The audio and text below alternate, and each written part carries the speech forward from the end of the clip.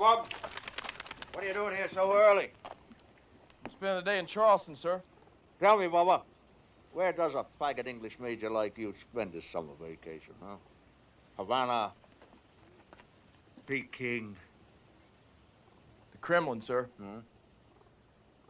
Me and Nikita Khrushchev have been plotting the overthrow of the fiercest fighting man in the United States Army. Oh?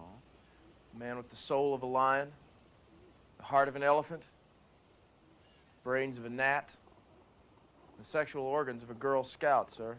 And who might that be, Bubba? Why, Colonel Barrieau, sir. Bubba, you get your ass back here by 1700. There's something I want you to do for me. Is that an order, Bear? Bubba! Good to see you. It's good to see you, too, Bear. What are you looking for? Fly shit and sugar. Yeah. Over there. Jesus Christ, he showed up. I'm an ugly black boy, you say it. I'm an ugly black boy, sir. I said I'm an ugly shoe shine, you say it, boy. I'm an ugly shoe shine.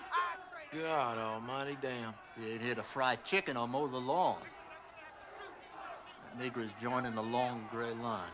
Yeah, for about one night, till the Corps of Cadets finds out Yeah, a pickaninny, a jigaboo, a coon, why a plain old nigger. He's gonna hear 'em all, and worse by tomorrow. What do you want with me? Little upper-class team. Bear, you're the commandant of cadets. I mean, it's your job It's not my job to play favorites. No, it's gonna have to be a cadet that runs interference for Mr. Pierce. Yeah, but interference against the whole Corps? If that's what it takes. Oh, Bear.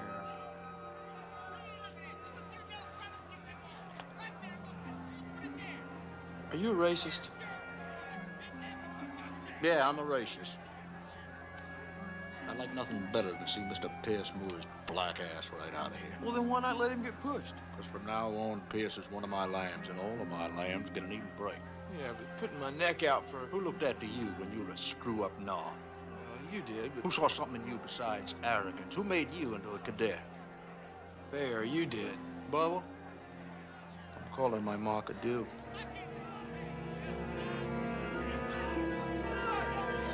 General, Mr. McLean here tells me that you're running him out of the school.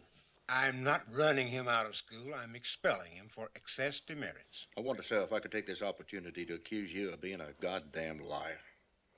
Mr. McLean has given me a list of the 10 over the past 30 years and of the boys they've run out of the school. I've contacted 12 of those boys. They've all volunteered to swear in court, if necessary, that they were taken to your plantation house there last night as cadets. Do you understand what you're doing?